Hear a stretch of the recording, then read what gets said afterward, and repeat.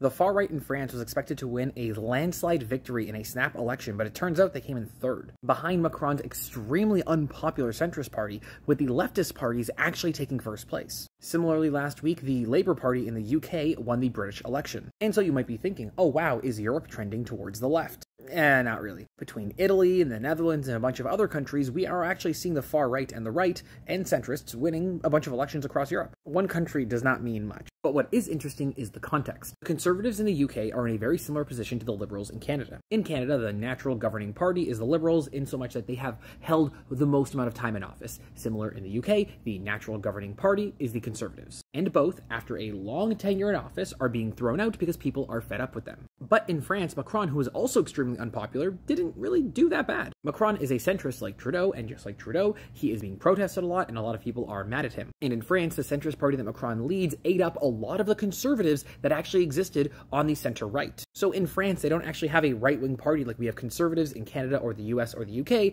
they just have the far right. Okay, so I guess they're like Americans. Well, I guess the Americans have the Democrats who are kind of conservatives. My point being, Macron basically said to the French people, you have a choice. Do you want to elect the far right? And when offered the choice, people freaked out and were like, no, no, no, no, no, no, no, no, no. All this to make the point that when it comes to the Canadian and American elections, don't expect anything to happen the way that you think it will. It might, but stuff happens in politics. If Biden steps down, which I think he will do, and is replaced by Harris or by Newsom, I think there's a decent chance that Trump loses the election. Similarly, in Canada, right now, about 40% of Canadians actually can't identify a picture of Pierre Poilievre. And once voters become more familiar with him, will he still be palatable? Probably, but the question is, will he still win a majority? Because that makes or breaks the political landscape of the country. Long story short, elections are interesting. It is important to look abroad and to see what is happening, to look at trends, and I am looking forward to seeing what happens both in the US and in Canada in the next couple of elections.